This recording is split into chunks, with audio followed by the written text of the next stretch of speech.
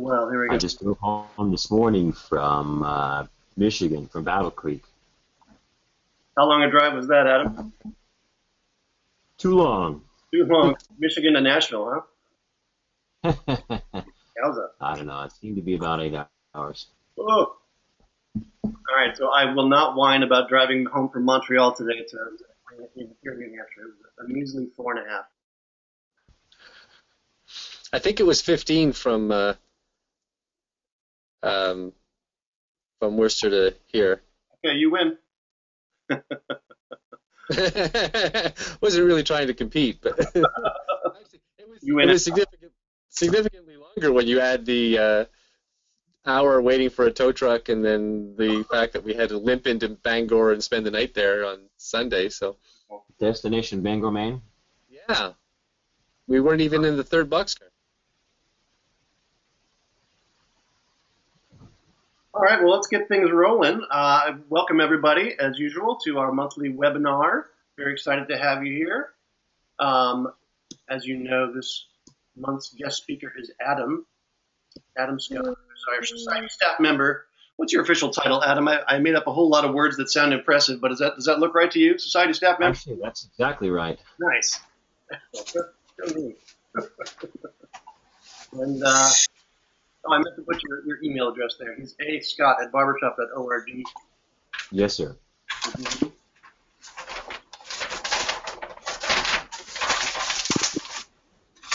As everyone scrambles to take notes. Let me go over some quick news happenings that's been going on here in the NED before we turn it over to Adam and any discussion we want to have tonight. Just got back, as we said, from Montreal. We had a wonderful CDWI yesterday, hosted by the South Shore chapter. Our clinicians were Terry Reynolds from the Alexandria Harmonizers and Sean Milligan from down in the Sunshine District. We had a wonderful day. The morning, if you've never been part of a CDWI Chorus Directors Workshop Intensive, the morning is spent with the clinicians discussing with the directors their mission, their obstacles, and determining what things they want to work on in the afternoon when they have a chorus come and sing and basically do conducting lab for the whole afternoon. You identify a couple of issues you want to work on, and we record you in front of the chorus, and the clinicians take turns going over the recordings with you throughout the afternoon. And we had a blast. The South Shore Saints happened to have 4 directors who were all participants, and South Shore Saints were the lab chorus. So it was kind of cool. It was a little extra exciting because we didn't have to sing Polecats all day. They could do their chorus rep and work with their own directors, and we didn't have to feel each other out during the day and figure anything out. It was all business as usual, and it was neat to see them in action and helping each other learn and grow, and it was a really neat day. So thank you to South Shore for putting that on, and thank you to Terry and Sean for coming up and being such awesome clinicians. Really top notch.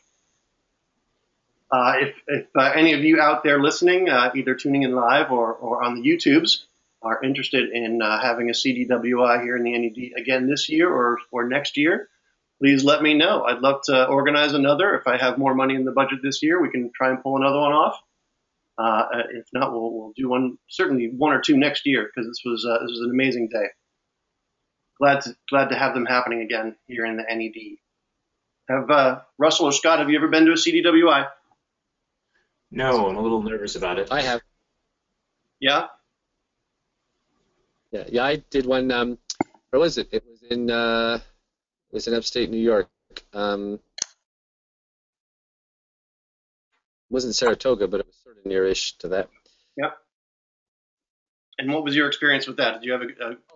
It was great. It was a blast. And less.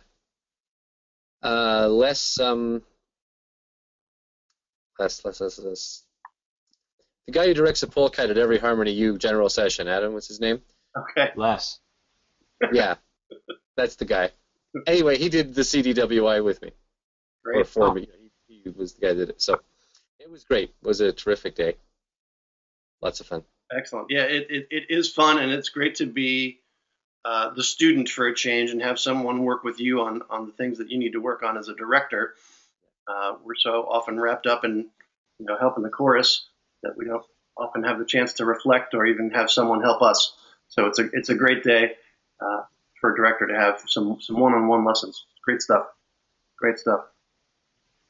And Scott, hopefully we can have one in our area and you can check it out because it's great stuff. Sure.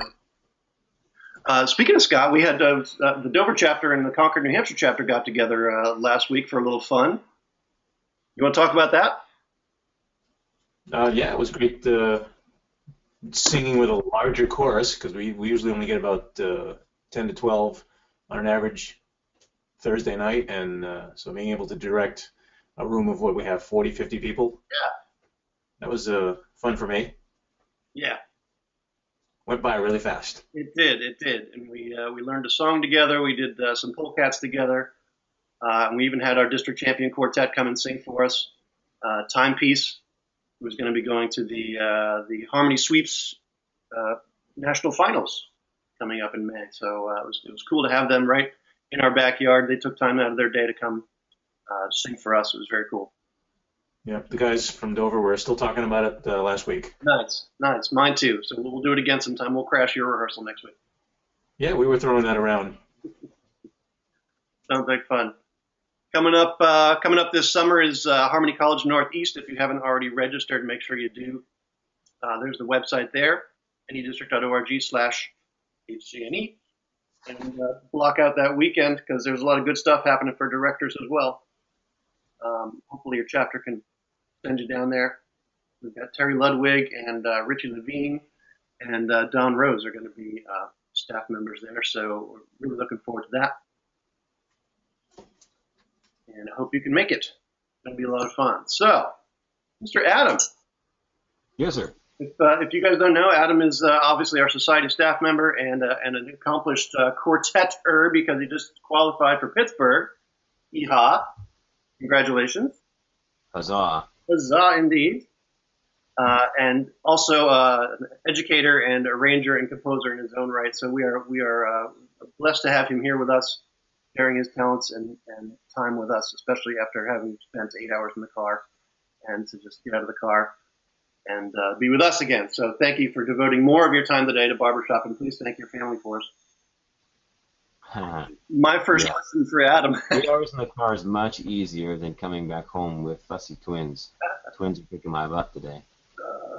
So my first question for Adam to get the ball rolling is: now that you are a father of 4 sons, how often do they rehearse, and do you arrange for them?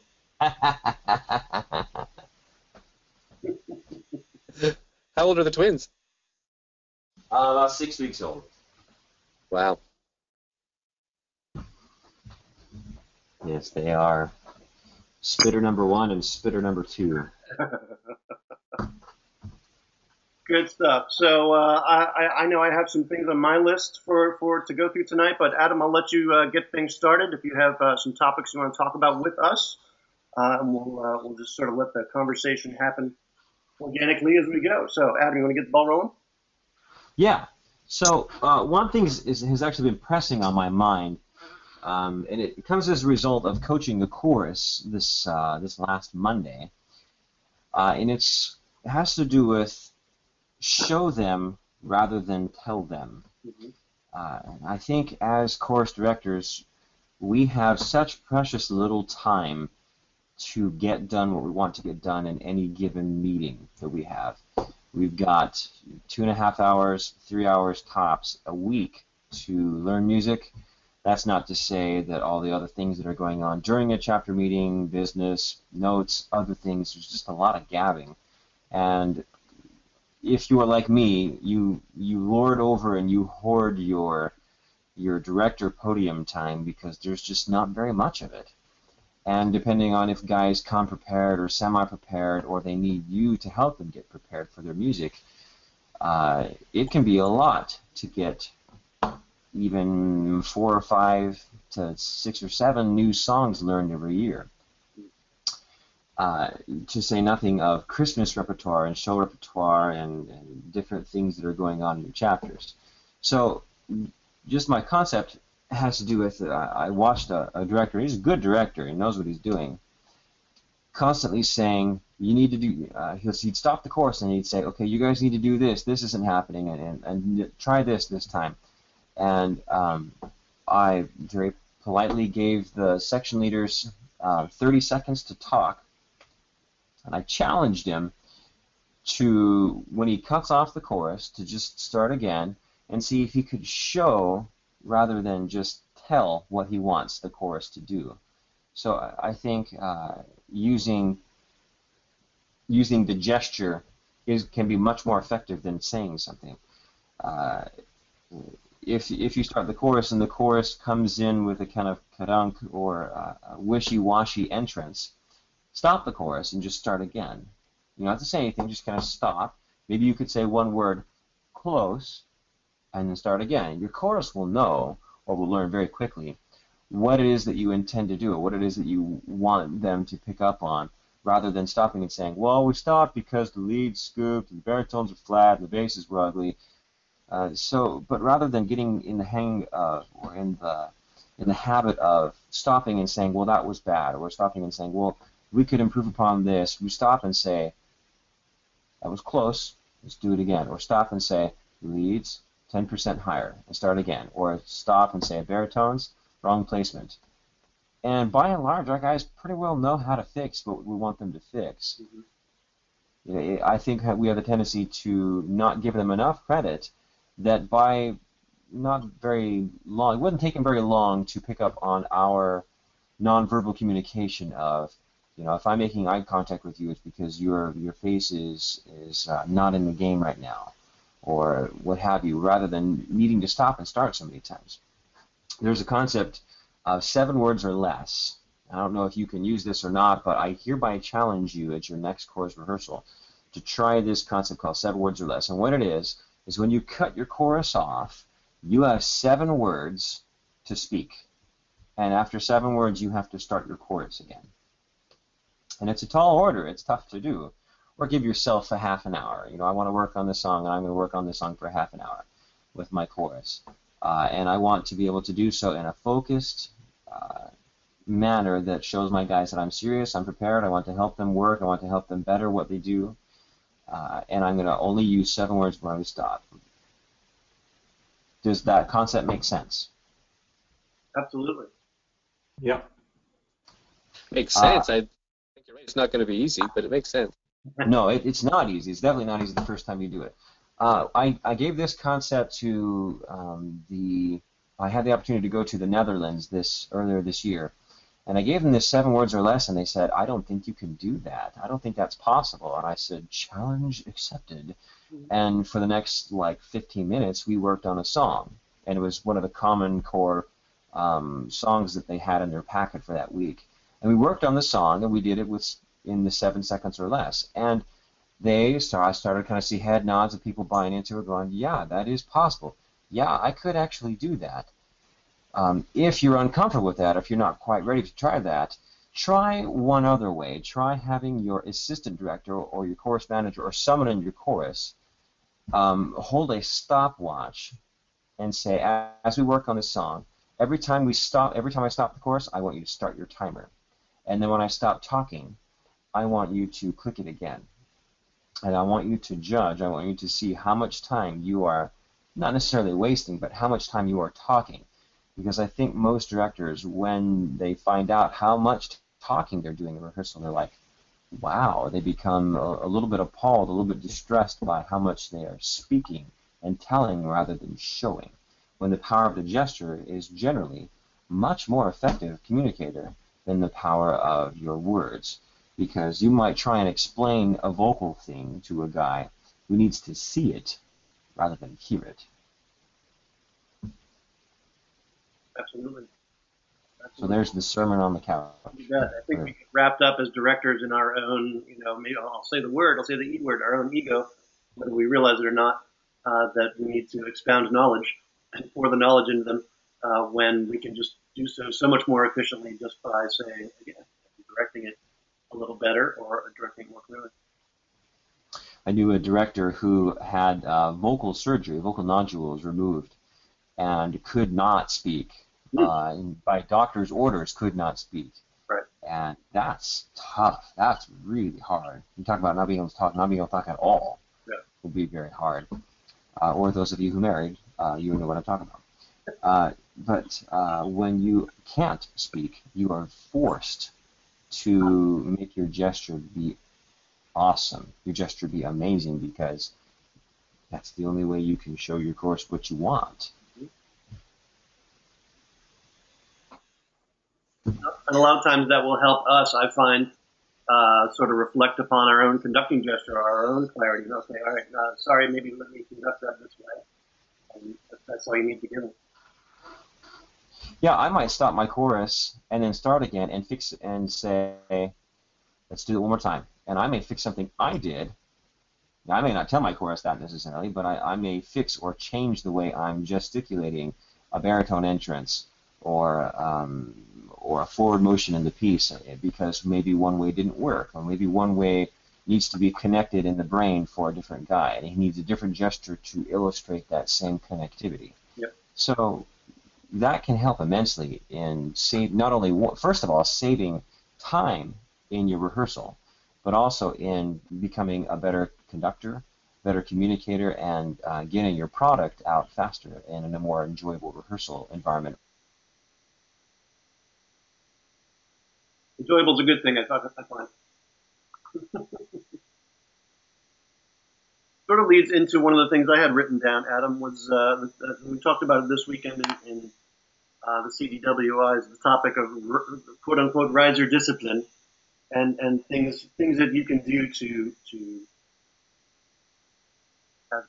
have good riser discipline. Is that the right term? But keep guys from talking amongst themselves or things like that. So tell me some tricks up your sleeve, Adam, and then we'll maybe go around the room and share. I know some of the ones you did at Leadership Academy were very effective, and I enjoyed stealing those already.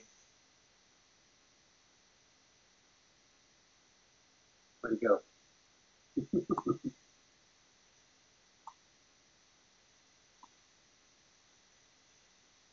Well, anybody there? What?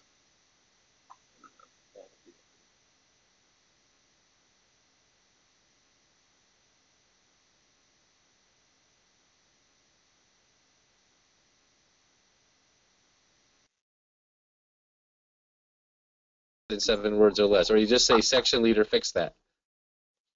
Excellent. So one thing that I do in my chorus, I have really excellent section leaders. In fact, 2 of my section leaders are also my assistant directors. So I've got the advantage of having 4 guys that I can trust to fix notes. So what I generally do is I say, if there are wrong notes or if there are gaping holes in sections, I'll stop and say, section leaders take 30. And they know what that means is they've got 30 seconds to fix whatever burning desires they have, and then they can plow on. But what if their burning desires aren't your burning desires? Fair point. Just, I mean, as an example, like, get together and decide what the... I would say basses at the chorus, and I would start. Okay. And when we encounter the wrong note, we hold, we freeze, we fix, and they say, once more, please. But we can do that very quickly. Or staccato notes, please. Yeah. Or basses at the chorus, no words, only do. And then we get to the point where we're isolating notes. We're only focusing on that one particular thing. We're removing all the other variables because the notes aren't there. Or if we need to isolate the tone quality, or we need to isolate pitch, leads at the verse with me, please. Okay, checkpoint, pitch pipe. One more time, please. Okay, one more time, checkpoint, pitch pipe. Leads. Get your crap together, or whatever you need to say to get the leads back on top of the pitch, or say leads on the top of the pitch, or leads, do it again. I dare you to go sharp. But we can do so in ways to say, leads, we're consistently singing below the pitch. Can you hear it? Let's hear the pitch pipe. That starts to sound a little bit more naggy rather than shorter words make us inspire our guys and give confidence to our guys that, hey, do I trust the leads to be able to sing on the pitch? And if I have to stop and lecture them about it, well, then they're going to get an understanding and the feeling that I don't trust them to be able to come in on the pitch. But what if we stop and say, leads, that pitch pipe is beating you? And then we start again. I don't need to say anything else. I challenge them that an inanimate object is now beating them. You're getting beat by a cheap pitch pipe right now. And that, and they'll kind of giggle and laugh, but when we start again, their focus is on top of that. Mm-hmm. And they'll get on top of that. And what you could do is you could write down in your mind or on paper your 5 most common reasons for stopping your chorus, and then challenge yourself to be able, how could I fix that in 7 words or less? What could I do to stop and start making music as fast as possible? That's really all this is about. This is about giving more time back to you at the end of rehearsal. Those are great, and I totally stole your section leaders take 30 thing the week after Leadership Academy, and I hope Russell you did too, because that was awesome. Yeah, I have done it. Some of the section leaders found it tricky trying to talk to their section while the other sections were all making noise, Mm-hmm. especially if they were singing and they wanted to fix a part in the middle and they couldn't find their notes because the other sections were singing different parts. Yeah. Yeah, sometimes there's a brutal cacophony going on there, and lately it seems like whenever I give section leaders 30, the tenors, there's only 2 of them, so they start texting. But you kind of work on that, you figure stuff out. The baritone might want to say something about tone quality, and the bass section leader has a burning desire to eradicate the wrong notes. But you kind of, I think that after the cacophony fixes itself, I think that can be a very effective way to fix 4 things at once.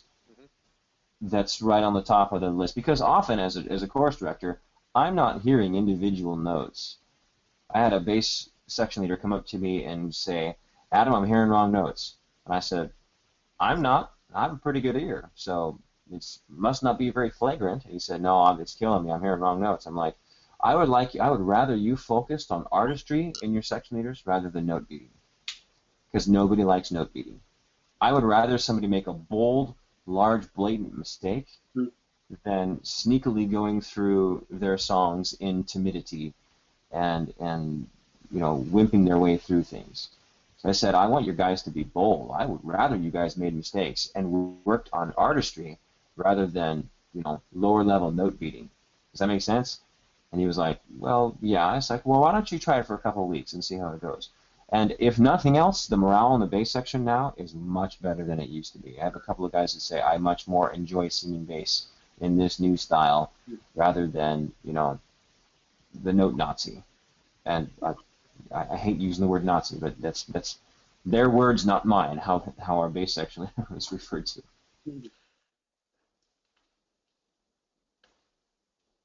But when the basses tend to sing like a whole part of a song just an octave below the melody, or 2 octaves below the melody, you do kind 2 of octaves below the melody?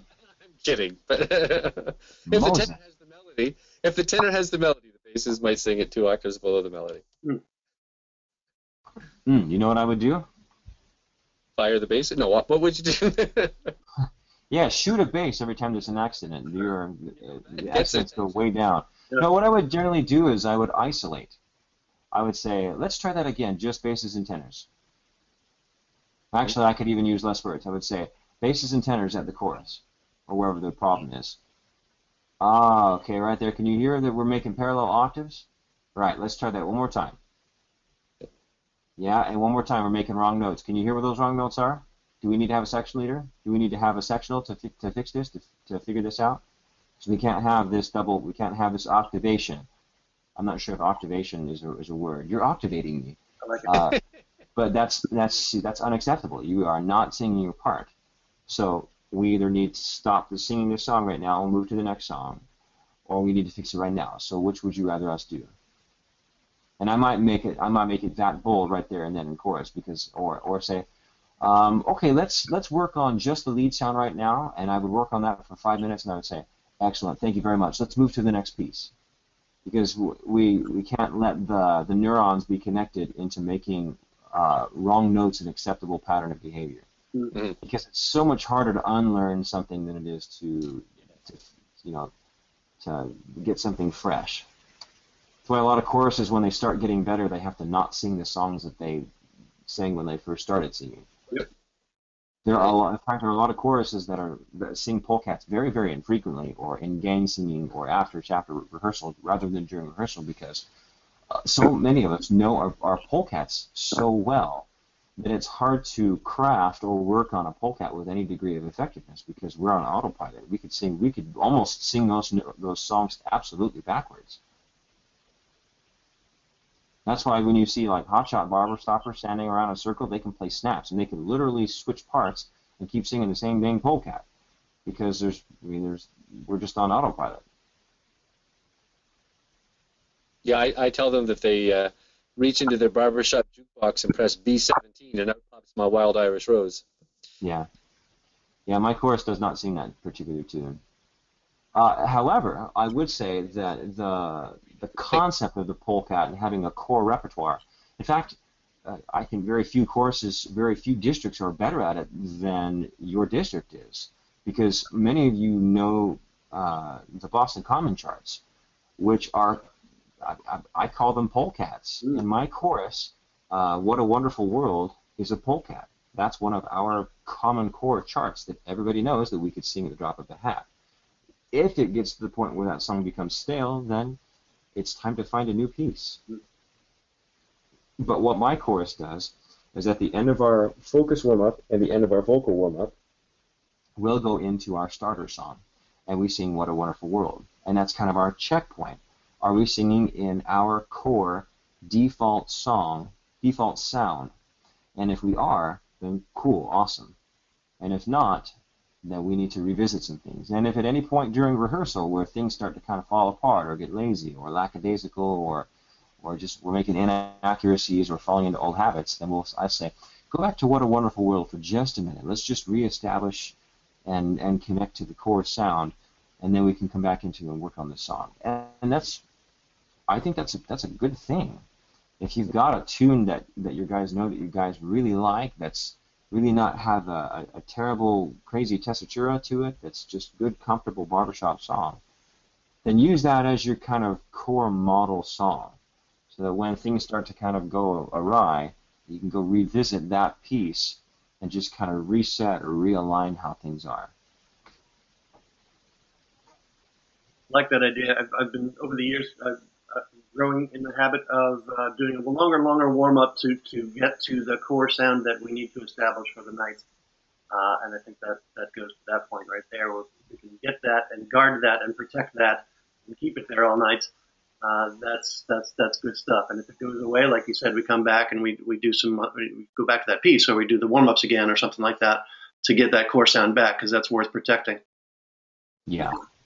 Yeah, generally in warm-up, I work on focus, I work on energy, I work on tuning fourths and fifths, and sometimes some unison singing, but I'm working on core sound rather than necessarily saying, okay, we're going to go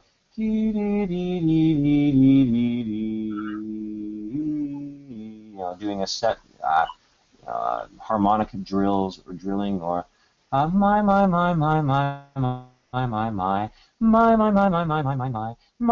all that just does is just bores us. That just gets us to turn off. Yep. As much as possible, if we can make that first piece of the rehearsal dynamic and engaging and moving, then we get, if it's going to bore me, it's going to bore the guy next to me. And I got to think, how can I keep everybody engaged? How can I keep the focus and the energy and the drive into my warm-up? How can I make my warm-up actually harder than I make my song? Yeah. Then I make our first song, so that when we get to that point, then it's comfortable, then it's relaxed, and our energy level is up, and we're engaged, and we're ready to sing. We're ready to make some music, rather than running the same drills every week after week. The chorus I coached on Monday, this last Monday, they do the same warm-up every week. And you can see that there are like 5 people that walk in the door after warm-ups are ending, because guess what? They've seen that warm-up. Mm-hmm. So it's, it's autopilot. Yep. They don't even want to come to do it. They want to come fashionably late. Maybe one guy's a lawyer or he's a chef or something, and he's coming in late, and that we get that, we understand that. But if you've got the same type of crowd who is perpetually late to your rehearsals, because guess what? Your warm-up isn't dynamic and engaging, or maybe it's too long. If we got a 2.5-hour rehearsal, do most of you have about that? About a 2.5-hour rehearsal? Do any of you have a 3-hour rehearsal? No. We go, actually, we used to go 2:45. How's that? Yeah, so, I mean, if you got a 2-hour rehearsal, or a 2.5-hour, 3-hour rehearsal, and you're spending 20 minutes of warm-up, 30 minutes, I've seen courses that spend 30 minutes warming up. Good gravy. What are you doing in 30 minutes of warm-up? A high school concert choir that meets for 1 hour, if you spent half that much time or that amount of time proportional to it, you would make very little music. They spend 5 minutes tops on the warm-up. I know another music director who says, we don't do warm-ups. The expectation is you come to rehearsal ready to sing. Warm-ups are a waste of time. Mixed bag on that. I don't know where you have to find out where your chorus lies on that, but if your chorus is the same warm-up every week after week, then guess what? It might be a waste of time. If your chorus changes, if your warm-up changes every week, if you're constantly feeding your guys every week, then it's engaging, it's fun. I used to sing with the Music City chorus, and anytime Sean Devine was going to do his focus warm-up, I would always go. I would make it a point to not miss his warm-up, because guess what? It was different every time. It was dynamic, it was engaging, it was interesting, and I didn't know what he was going to do next. Now that may be because he didn't know what he was going to do next either, but I have the suspicion that those warm-ups were thought of ahead of time. They were planned, they were calculated, they were focused on they were led by what was going to be happening later in the rehearsal. So guess what? If we're working on a song that's devilishly tricky, that's very harmonically driven, yeah, I'm going to use a harmonic warm-up. If we're using a song that has a very lyrical, beautiful, frolicking melody, then I'm going to use an accuracy exercise, or I'm going to use a connectivity exercise. If I've got one, so like, case in point, but I'm leading the warm-up into what's going to be happening in that song. So if we're working on All I Do Is Dream of You, or some other kind of rhythmically sneaky song, I might start with a rhythmic clapping exercise, or I might start with some syncopation exercises to get us all thinking on the same page and making sure that we can keep tempo and yet make the rhythms that are going to come later in the night sizzle and really come together. And if there's a particularly tricky rhythmic pattern in the song, I'm going to use it as a warm-up exercise without pitches, so that when we get to that part in the song, I can go, oh, wait, that's almost like it was in the warm-up. It's almost like we planned it that way. And I may make sport of it and kind of laugh about it, but that's the point, is leading your rehearsal based on your warm-up. I'm monologuing. Am I droning on? No, it's perfect. It goes exactly into what I was thinking about talking about next, which was rehearsal planning. How much do you tend to do, and how detailed do you get on a week-to-week rehearsal plan basis, Adam? See how we planned that? That was perfect, Eric. Nice lead-in. Thanks. So rehearsal planning, that's the topic of discussion? Yeah. I think every rehearsal needs to have a song you know really well, a song that you kind of know, and a song that you don't know very well. Now, if you are like my chorus tends to spend a lot of its learning energies right at the beginning. So if we got a song that we're working on, I might just run one song, and then I might dive right into a song that we're working on that we need to sink our teeth into and spend a lot of our mental acuity on right away, right up front. Yeah. So that way, when we have, when we're trying to learn tricky patterns and rhythm, or we're trying to introduce stage presence to a song, that we do so early on in the pacing of the rehearsal, so that by the time, after break, after coffee, after quartets, hey, let's learn this new song. So I find that if we're learning new material, do that, front load that in the rehearsal. Beyond that, I think if you don't give your guys something to work through, to work on, and something that you can just run. I mean, everyone's been to the rehearsals where you've got to do one or the other. You've got to run a show, or you've got to really beat the crap out of one song. You're going to spend all night on 2 songs. My chorus can spend all night on 2 songs and be okay with that occasionally. My chorus can spend a night just running show sets and be okay with that. But all the time, one or the other becomes very taxing. So I find that I tend to pace my rehearsal as I would pace a show. I generally would start with something that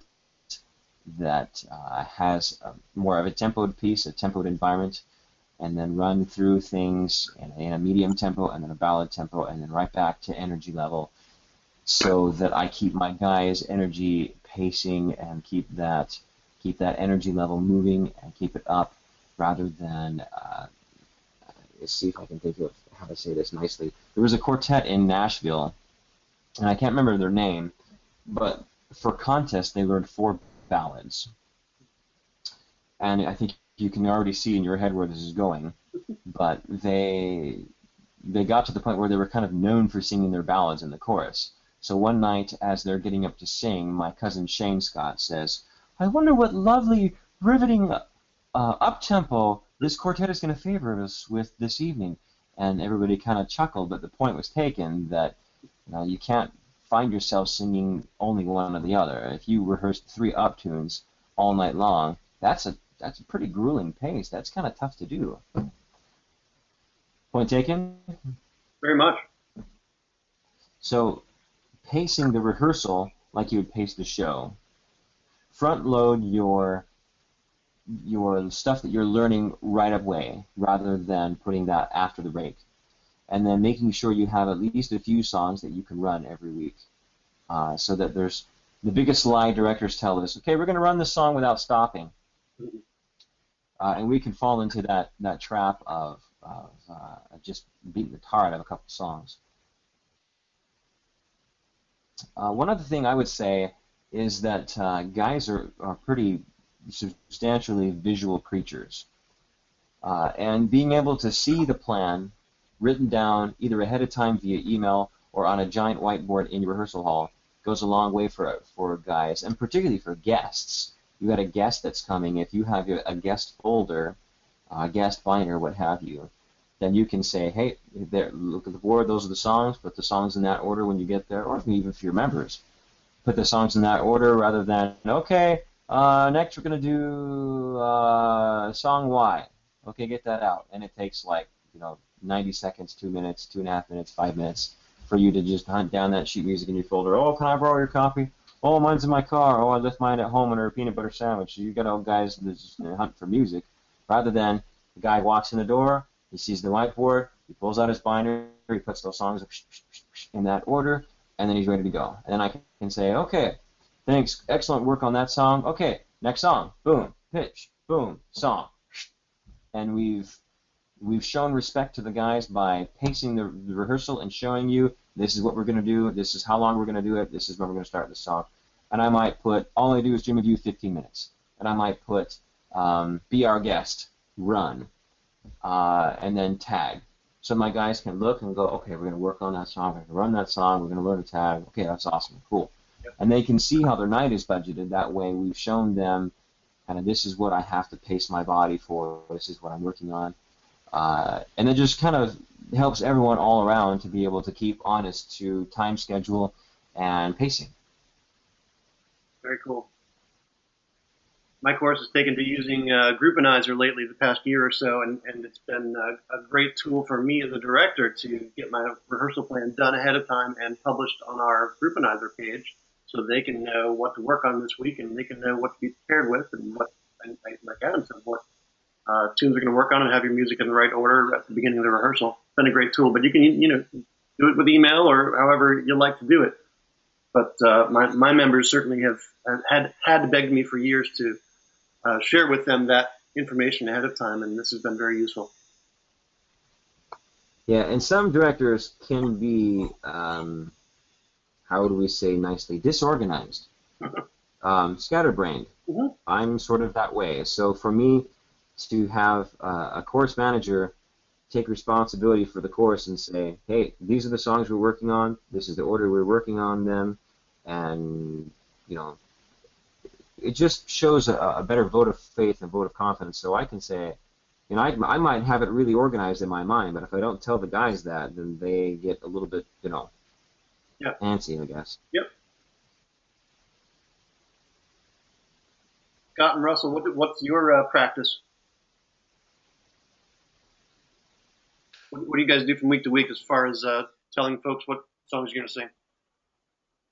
Well, when we're starting new songs and working on ones that we don't really know terribly well, I will announce those ahead of time, usually the week before, sometimes 2 weeks. Like we're going to be starting a new song in 2 weeks, so I gave them a week's notice to do that. And yeah, we do run those songs early in the evening, just like Adam was saying, and then move on to things that we kind of know, and then things that we know really well. So we are following that. Good. Yeah, we definitely, like you said, anything that we're really working hard on tends to be the first bit of the evening. Our assistant director usually puts together the schedule of what songs we're singing. We have co-directors because we just merged 2 choruses together. So both directors are currently co-directing. Yeah. And one disadvantage we have is that the other guy, well, he has a young family, and, you know, let's be fair about that.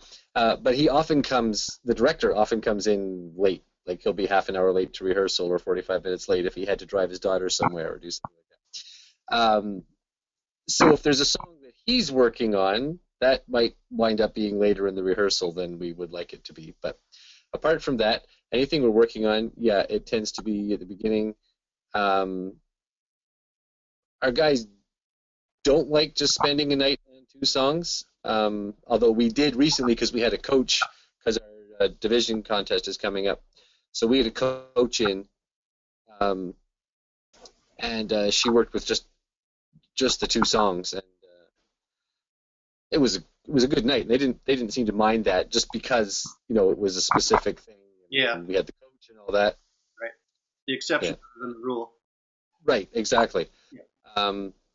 You know, I know choruses, or I know of choruses that the whole, you know, month and a half before contest, they work on 2 songs all night.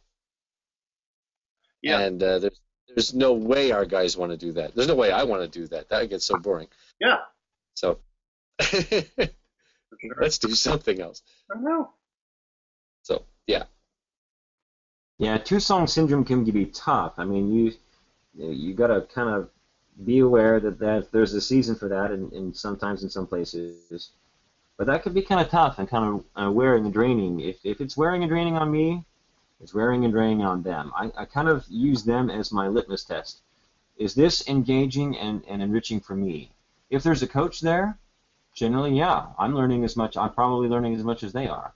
But if that's a week in, week out, I mean, there are a couple of songs that I hate with the Fire of 1,000 Suns. I hate Time You Do Your Apron Strings for no other reason than I was in a chorus that just beat the holy crap out of that song.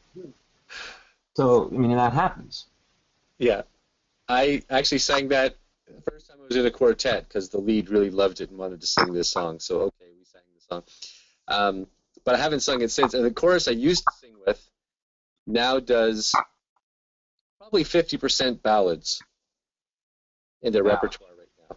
Wow. And that's one of them. They did it in contest last year. And, I mean, they did it well, but I'm thinking, man, I'm glad I'm not at their rehearsals anymore. Cause No, I hear you.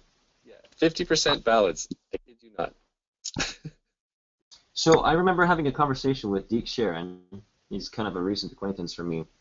And he said, every ensemble needs a good ballad. Yeah. Good ballad. Single ballad, yeah.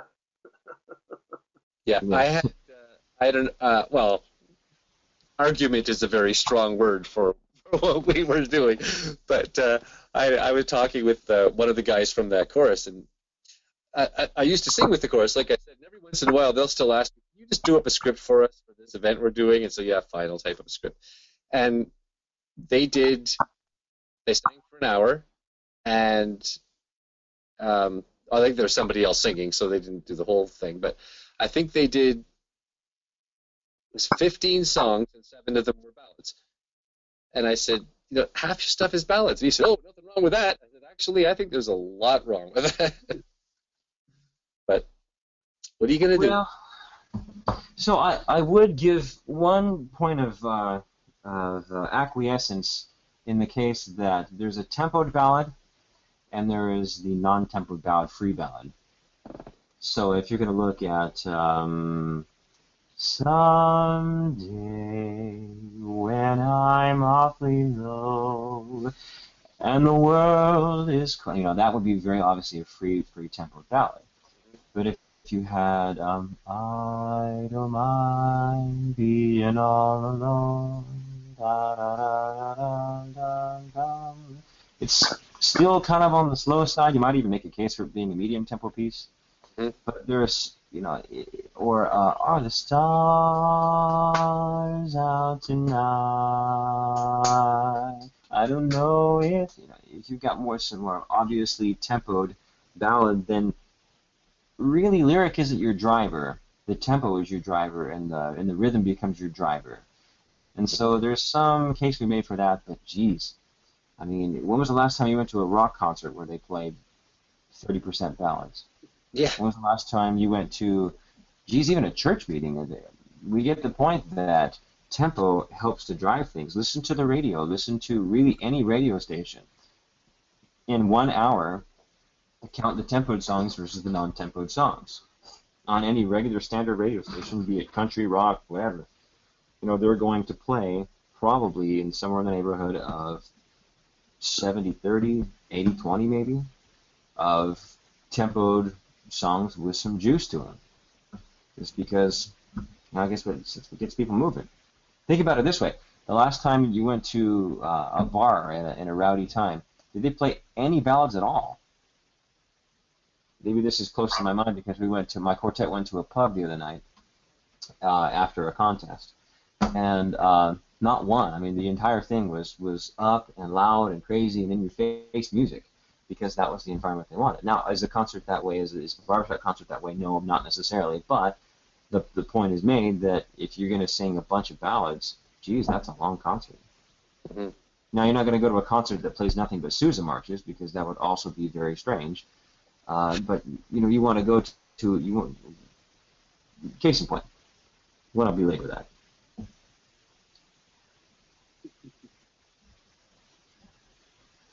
Very good, very good.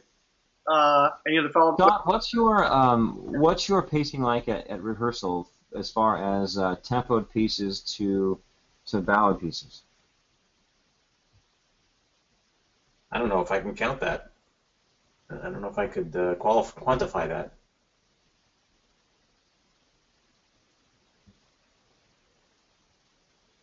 Okay, fair enough.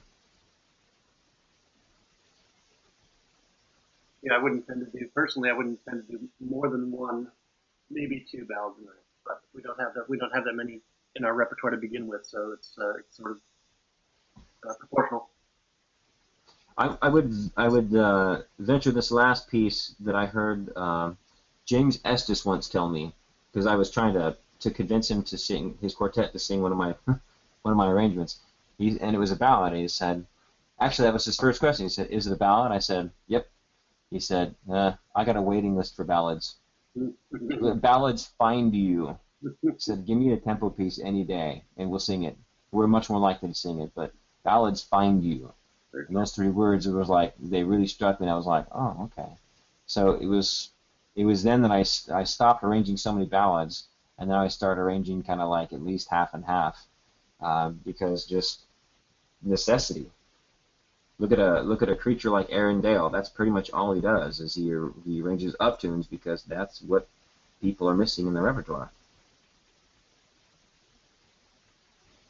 Very true. Very true. Think of the last time you found yourself singing a riveting Aaron Dale ballad. Nope. I cannot. Actually, by 2 quartets, we've picked up a bunch of Arundel stuff lately, it seems, and he's directing the honors chorus this year at Harmony Youth. So I'm learning 3 more of his songs, and none of them are ballads. Yeah. Fancy that.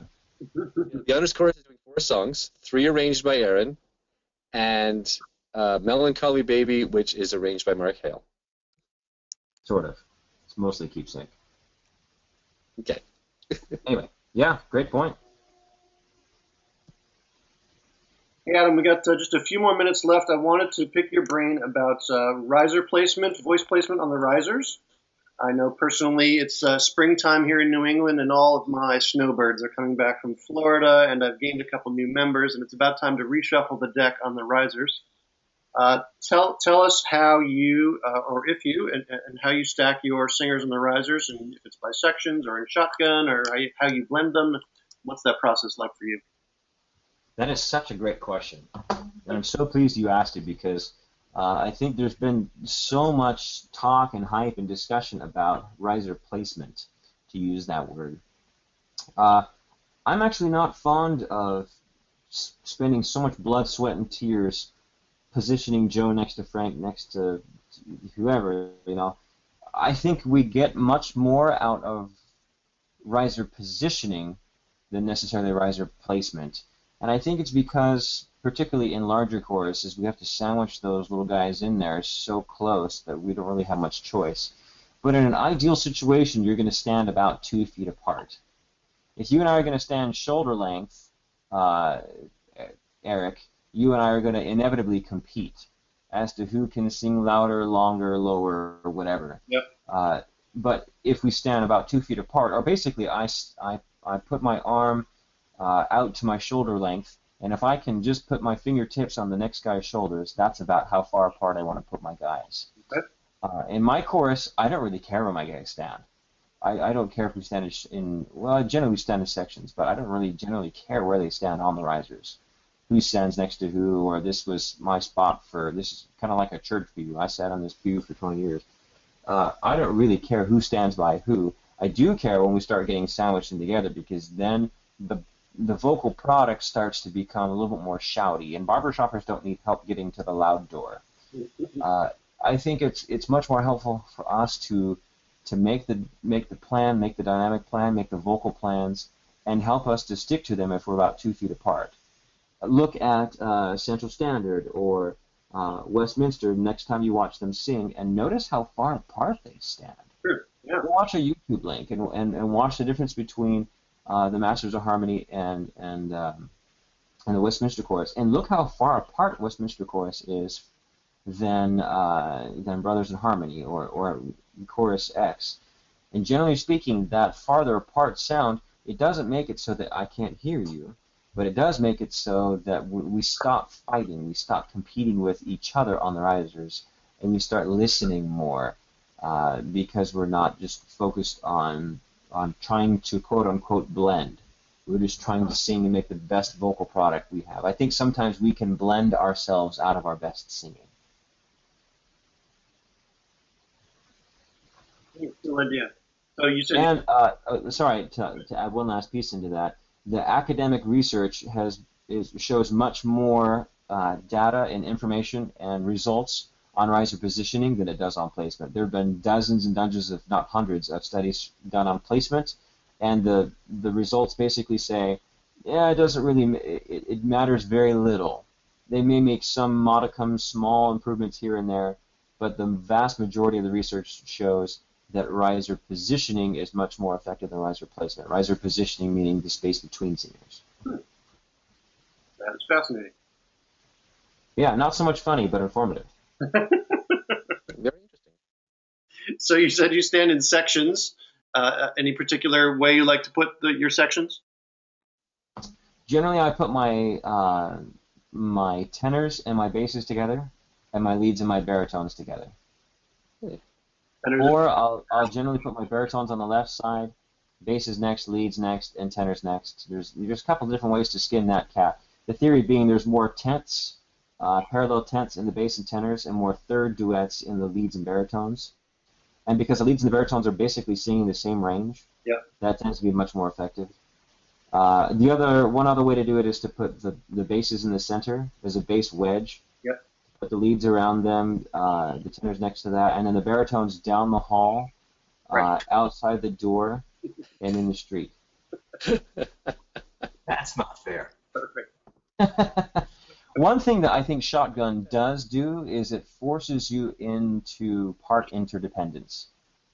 And if you have a song that you think your chorus is off paper on, say, generally I will hold up both my hands and then kind of run my fingers over the top of one another so it looks like my fingers are blurring.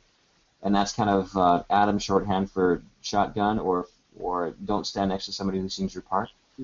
And that is a great way for my guys to checkpoint, do I really know this song, or am I leaning on, the guy next to me? That's a great. So I think shotgun is effective for that reason. It's a great tool. What I've started doing lately is, we're small enough where we can get into a circle and still hear everybody. So after singing in our typical arrangement, I'll have everybody get in a circle and rearrange and sing like across the circle so you can hear. And it's kind of shotgunny, but it works. No, that's brilliant, Scott. Yeah, we've tried that too. And we did one recently too where I had everybody stand up beside your part, so all around, and we took Hello Mary Lou and sang it as a ballad. Ooh.